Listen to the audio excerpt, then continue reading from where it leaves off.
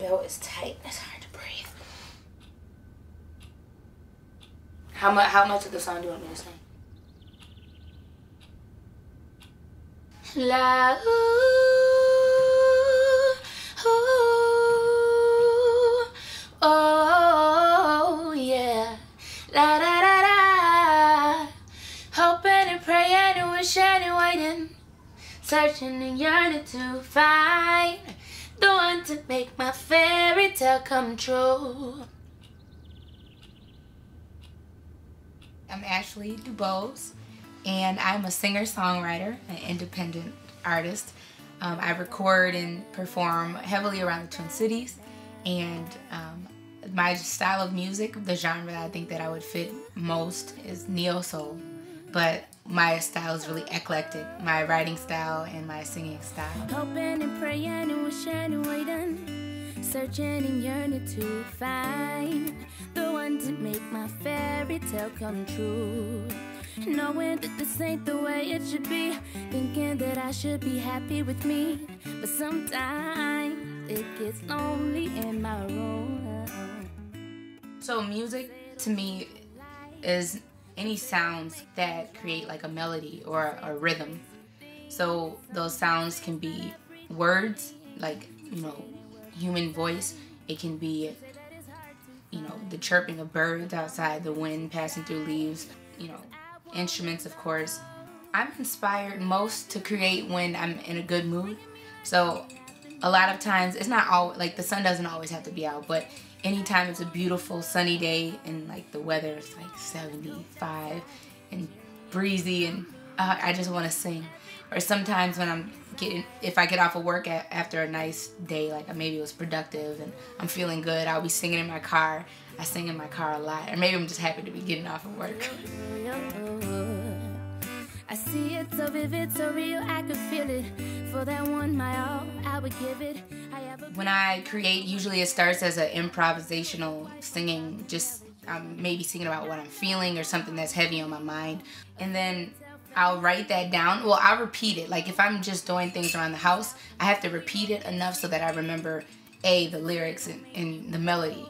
And then once I repeat it enough, it'll be like ingrained.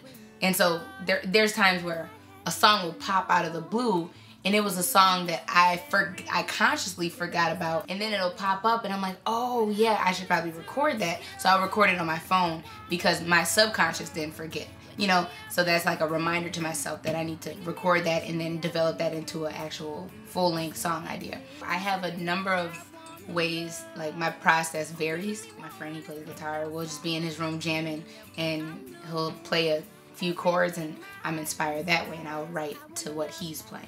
So I rarely sit down to like write, like okay, it's time to write a song.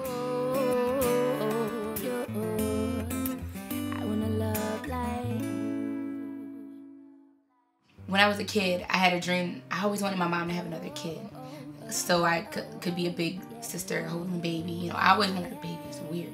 And then when I was a kid, I would imagine like just walking down the street and finding an abandoned baby and taking the baby home and raising it and keeping it. So when I had my own baby, I was like, oh my gosh, like I get to keep her, like she's mine. So we could take them far away. So many weights placed on my shoulders. I love being pregnant. I love feeling my daughter kick inside of me, not knowing who or like what she was gonna look like, but just having all these, like, I was looking forward so much to her being born. And her dad was really helpful. He was a very good helper during the time I was pregnant. I had food, I was comfortable, everything that a pregnant woman needs, I had. He was a really good helper in that way. And yeah, so the days, the months when I was pregnant, that was definitely the highlight of my life. That's drawn in the sand, and life goes on, it goes on, it goes on. Since I've been a mom, I've had like a number of things going on in addition to parenthood. I had my daughter when I was in college. I was also working. So the reason I was able to do that after I became a mom, and then later when I graduated, now I'm working full-time, still doing acting stuff, music, and motherhood.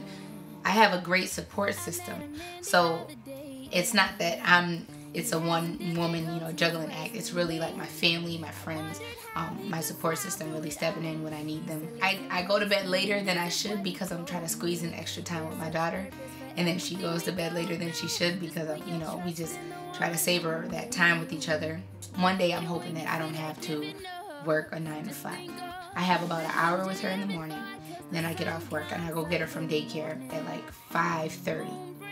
And then we have from 5:30 to the evening if I don't have anything going on. So we start getting ready for bed like at 9:30. So the total number of hours in a day maximum that I get with my daughter is like 5 hours. But if I was doing music, music's more flexible. A lot of the things that happen during the evening, shows, recording sessions and things like that. And I would have that time during the day to spend with her. Or even if I had to bring her with me, I could bring her with me. I can't bring her with me at the job that I have right now. Your life goes on, it goes on, it goes on. I remember that life goes on, it goes on, it goes on. Once I've been able to make a living for myself and my daughter through doing what I love, which is to create music, write and record, perform, and hopefully even branch out into other areas of the entertainment world, I'll feel very pleased. Now, that doesn't mean that if those things don't happen, I don't feel like I've made it. I feel right now, looking at my blessings and the things I have right now, I'm very blessed. I'm content. I'm happy. God's blessed me with the ability to, you know, I have my own project out. People are listening to my music around the Twin Cities, around the world even, because I've had people write me from like Brazil, Malaysia, Africa, like telling me that they heard my music, you know. So literally people around the world, it might not be in massive numbers, but are hearing the music that I created. Like, I'm doing shows like every week. You know, I've been out to LA to see LA, and like I never thought I was gonna be able to see, and I saw palm trees, and like, you know, I have a beautiful, healthy daughter. My family's healthy, everybody's alive and well, and that is awesome. This is really a high point in my life right now, because you don't never know what tomorrow brings, you know.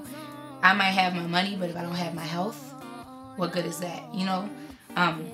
As far as a way to measure my success and when I feel like I would have made it or when I'd be really happy, like I won't stop working until I can provide for my family and be like, I made this happen. I made them comfortable through my music. So that's when I feel like I've made it. Of course, I want love someday too, and I do want another kid. So hopefully when all that transpires, I'll be in love with a family as well.